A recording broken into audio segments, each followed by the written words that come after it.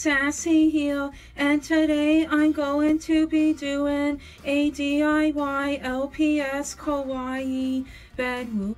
Okay, so first we're going to need like a armoire or a like thing for against the wall for our LPS bedroom like what I have.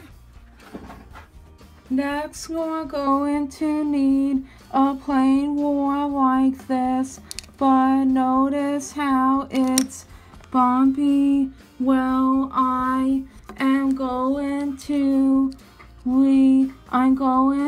put scrap paper on it. I mean scrapbooking paper on it, as in glitter, to make it look better and more kawaii. Darker because I didn't have enough of the same green.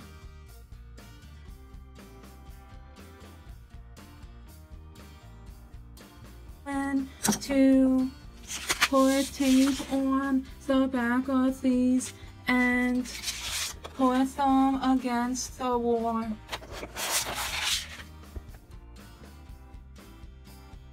Also, if your parents don't allow you to use tape, as in Scotch tape, then use some thumbtack, I think it's called, which is usually blue and very sticky. Tape the end of this like this with it folded. What I do is do one corner and do one in the middle and do the other corners. Okay, next we're going to have to tape it to the wall. And so next I'm going to put the darker green, this one in the middle. Okay, so this is how it came out, and I think it looks gorgeous. Okay, so next we're going to put a bed right here in the middle, because I usually have my bed in the middle. Well, mostly when I was little. Okay, so I got this flower bed that I got from Savers, which is a thrift store in my town, and I love it because it is kawaii because of the colors. Kawaii colors are mostly pastels, and this is what it is. And so I'm just going to put this LPS, well actually it's a door bed, but I'm using it as an LPS bed. I'm going to put this LPS full bed right in the middle. Or maybe yes, right here in the middle.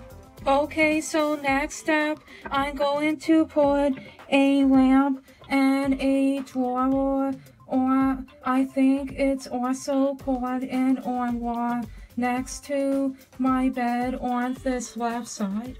Okay, so I got this light blue drawer unit at Target, and it's a Kawaii Critters drawer unit. It's actually meant for a doctor's, actually a male clinic place it, but I use it as a bedroom set. I mean bedroom accessory. And so I think it's perfect for something like this, for little pets or pets, and for brat stores. Well, not so much brat stores, but for this and for smaller dogs and for Kawaii Critters. And I'm just going to put this drawer unit right here so that it looks good.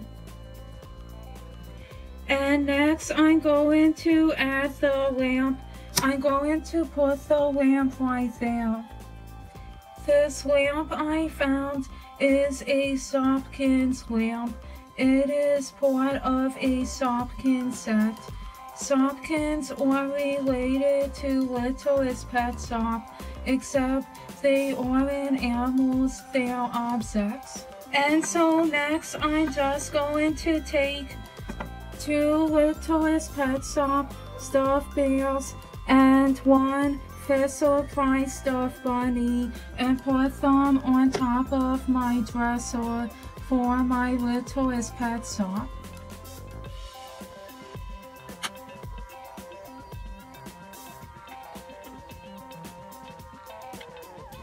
And so I think that looks really cute. Okay, so next step, I'm going to make the closet door. Okay, so we're going to need at least 3 pieces of paper to start out with, and it has to be pastel colors, and if you don't have it, then you have to paint it or color it somehow. And so I'm using light blue, and so first I'm just going to take 2 pieces of it and fold 1 piece up like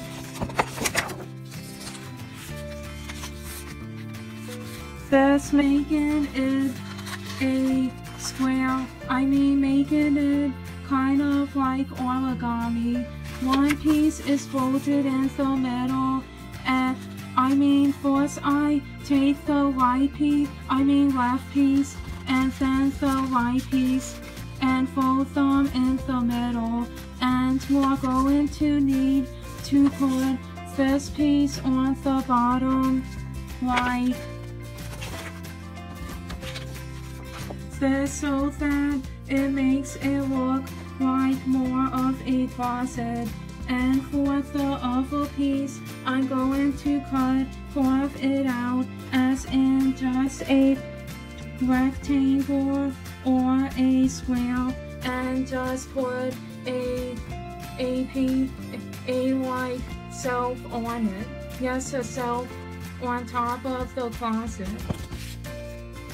And so I'm just going to take the crease and fold it down like this. The best way to do it is do it like this. My suggestion is to do it with 2 hands because it's easier, but I'm doing it with 1 hand because I have the video camera in my right hand. And so I'm just going to cut half of it off so that it would be perfect for an LPS closet. This piece of paper is letter size, and only it would look better if the closet was wide for this type of piece of paper, but I would rather it to be a normal size closet. I think most people have this type of closet. Okay, so next step, I'm going to make a shelf for the top of my closet. Okay, so next step, I'm going to use a 12-inch ruler to measure out what I'm going to measure out my closet door to figure out how big the shelf on top should be. Okay, so it's going to be 5.5 inches about, so I'm going to make it the same length. Next, I'm going to take this ruler and I'm going to line it up with the paper, and I'm going to do 5.5 inches. And I'm going for, actually it would be best if I just did less than 5.5 inches first, because my closet for my LPS is less than 5.5 inches. Now I'm going to cut this out with the scissor again. Okay, so next I'm going to take this little rectangle strip and I'm going to put it inside of my closet door on top of where this line is using Scotch tape. And so I'm going to put one on top, one on the bottom, laying straight down like here and straight up like here. Okay, so this is how it came out, and I think it came out really cool looking. Okay, so next step, I'm going to make the closet floor using this ruler right here and also this scissor again. Okay, so first I'm going to cut out the height, which is 3 inches for the closet. Okay, next we're going to have to use the ruler again and measure it by, I think it was 5.5 inches, my closet door. For me, I'm going to use the ruler going forward as in this way because it's easier for me to measure and to cut this way. I mean to draw a line through the middle, and the closet door I made is 5.5 inches. So now I'm going to put a line through the 5.5 inch spot. Next, I'm going to cut it out using the same scissors. Oh, and I forgot to mention, I'm always going to use these kind of scissors for this kind of project. Okay, so it is cut out now, so I'm going to put it on the bottom of this closet door. Okay, so the next step, I'm going to take the bottom piece for this closet right here for my LPS and tape it on to the bottom. We're going to want or need to put the bottom piece on the closet door as in on the floor, and I don't know how else to describe it. And we're going to have to trim the edges a little, and we're also going to want tape on the sides inside. Okay, so what I mean by trimming the edges of this closet, I mean by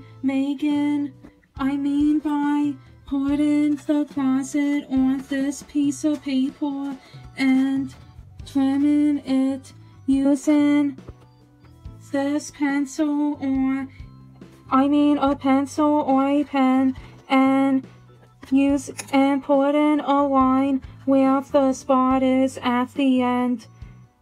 And I already did it. Okay, so next I'm going to use scissors to cut this out. Once we'll cut it out, we're going to want to tape it in the inside so that it won't look bad on the outside.